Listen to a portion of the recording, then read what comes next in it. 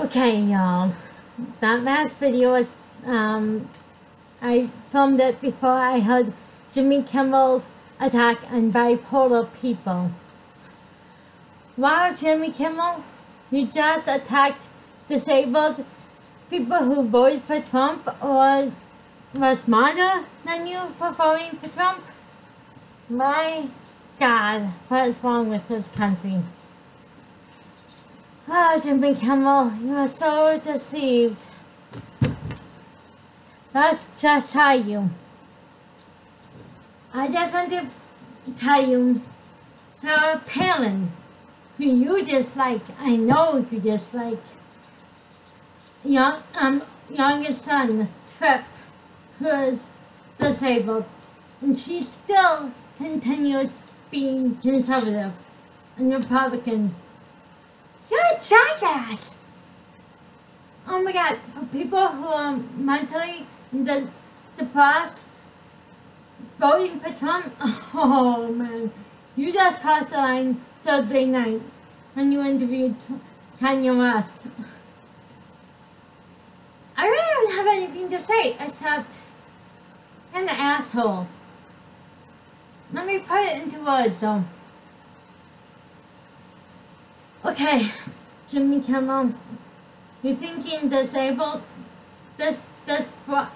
depressed, and mental illness people voting for Trump in the category of Kanye West.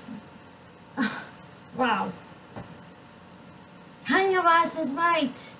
We have the right to have freedom of thought. You have no right to tell us we don't.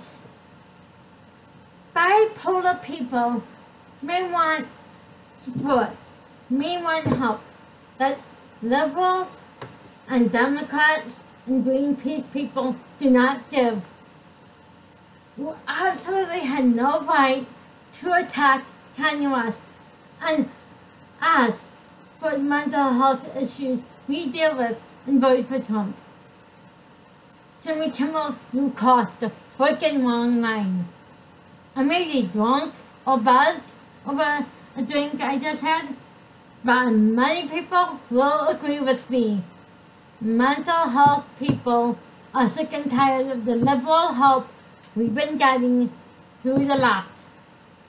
And Kanye West is right. We have the freedom of thought.